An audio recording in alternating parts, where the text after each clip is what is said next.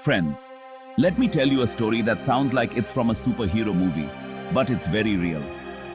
Imagine a young boy in a small Indian village who never cried, no matter how badly he was hurt. He'd fall, get deep cuts, even break bones, yet he'd just get up and keep playing. His parents were baffled and worried. Why didn't their son ever show pain? This wasn't bravery, it was something far more dangerous. One day, he bit off a piece of his tongue and didn't even notice until he saw the blood. Doctors had no answers. Some villagers thought he was blessed, others thought he was cursed. But this gift was a hidden danger. His body had no alarm system to warn him of harm. He'd chew his fingers until they bled or walk on hot coals without flinching. Severe burns and injuries shocked everyone, except him. This boy's story introduces us to a rare, mysterious condition that challenges our understanding of pain. It forces us to rethink something we take for granted, pain itself. We see pain as negative, but what if you couldn't feel it at all? His life shows pain is not just a feeling, it's a vital messenger. Without it, we are left vulnerable in ways hard to imagine. His story isn't about a superhero, but about surviving an extraordinary, perilous challenge. This real-life case highlights a profound medical puzzle. It's a reminder, pain protects us, even when we wish it didn't. Sometimes, what seems like a superpower is actually a silent threat.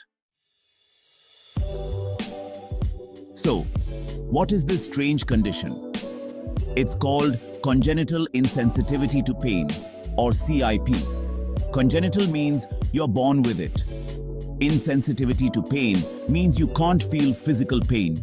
Imagine your body's alarm system is broken, no warning when you touch a hot stove or get hurt.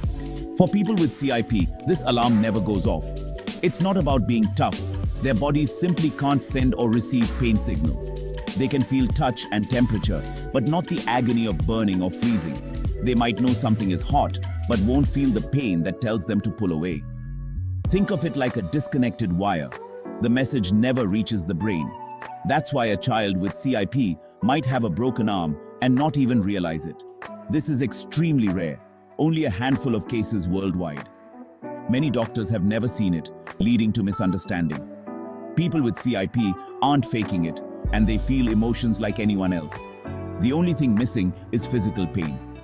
But that single missing piece changes everything about how they live. They must navigate a world full of unseen threats. CIP is a rare condition, but its impact is profound. Let's break down the science simply. Our bodies have neurons, tiny wires that carry messages between the brain and body. When you get hurt, pain receptors send a signal up your spinal cord to your brain. Your brain processes this as pain, a fast, efficient warning system.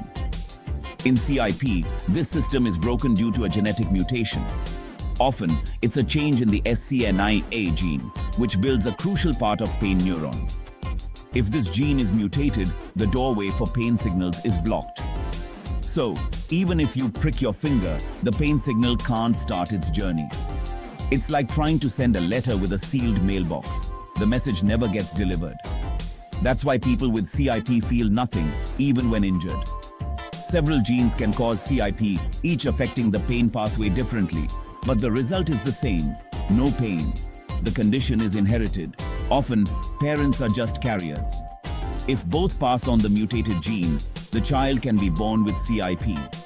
Understanding these genes is key to understanding and maybe one day treating CIP.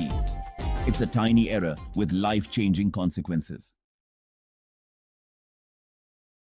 Living without pain isn't a superpower, it's a daily risk. Everyday objects become threats: hot coffee, sharp objects, even biting into food. Children with CIP often suffer repeated injuries, broken bones, cuts, burns, without realizing it. This can lead to infections, improper healing, and permanent damage. Eye injuries are common, as they might rub their eyes too hard and not feel it. As they grow, people with CIP learn to be hypervigilant, checking their bodies for injuries. They avoid risky activities and develop routines to stay safe. The mental toll is heavy. They must consciously think about safety all the time. Repeated injuries can cause early arthritis, joint damage, and dental problems. Some have shorter life expectancies as serious conditions may go unnoticed. Life without pain means living without one of the body's most essential shields. Every day is a balancing act between caution and danger. The absence of pain changes everything. For families, CIP means constant worry and vigilance. Parents notice something's wrong when their child doesn't cry from injuries. Diagnosis is often slow, leaving families feeling isolated. Once they understand, a new challenge begins: keeping their child safe. Parents become detectives, checking for injuries multiple times a day. They child-proof their homes and monitor playtime closely. As the child grows, they must learn to live in a body that doesn't warn them of harm.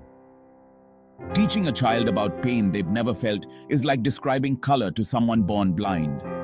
The emotional and financial toll is significant. Frequent doctor visits, constant supervision, and stress. Siblings may feel neglected or overly responsible. The family's life revolves around managing the condition. Their love and vigilance are the invisible shield that keeps their child safe. Diagnosing CIP isn't simple. There's no single test. It starts with a history of repeated, painless injuries. Doctors rule out other conditions, then perform physical and neurological exams. People with CIP can feel touch and temperature, but not pain. This specific loss of pain with other senses intact is a key clue. Genetic testing confirms the diagnosis by identifying mutations in genes like SCN9A. This helps families understand inheritance and future risks. Diagnosis can be challenging. Many doctors have never seen a case. Symptoms may be mistaken for other disorders or even child abuse. Finding knowledgeable doctors is crucial. A correct diagnosis ends uncertainty and opens the door to proper care. It's the first step to managing life with CIP. Awareness is key for early recognition and support. Is there a cure for CIP? Sadly, no. It's a genetic condition, written into a person's DNA. No pill or surgery can restore pain sensation. The focus is on education and injury prevention. Families learn to use sight and touch to check for injuries. Regular checkups with specialists, dentists, orthopedists, eye doctors are essential. Injuries must be treated aggressively to prevent complications. Physical and occupational therapy help with safe movement and joint health. Custom protective gear can reduce risk. The goal: minimize harm, maximize quality of life.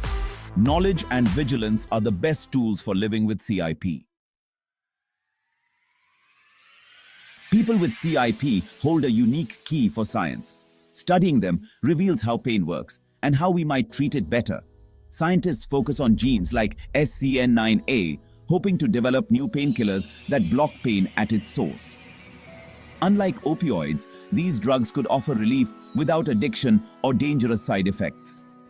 CIP research confirms pain's vital role in survival.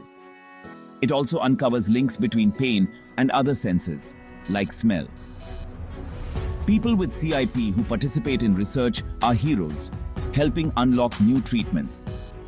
Their rare condition is a natural experiment, showing what happens when pain is missing.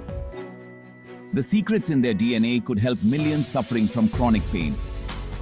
Their daily challenges may lead to breakthroughs for everyone. Science learns from their struggle, and so can we. Their experience could change the future of pain management. What can we do? Start by learning and sharing information about CIP. Awareness reduces misunderstanding and misjudgment. Support research. Funding rare disease studies can lead to breakthroughs for all. Donate to advocacy groups or participate in fundraising. Offer empathy and practical help to families affected by rare diseases. Create inclusive, supportive communities to reduce isolation. Encourage healthcare providers to learn about rare conditions. Advocate for policies that support affected families. Share stories to humanize rare conditions and inspire compassion. Together, we can build a world where no one faces this challenge alone. Let's be the support system they need. Every act of understanding makes a difference. The journey is hard, but with awareness and support, it can be less lonely.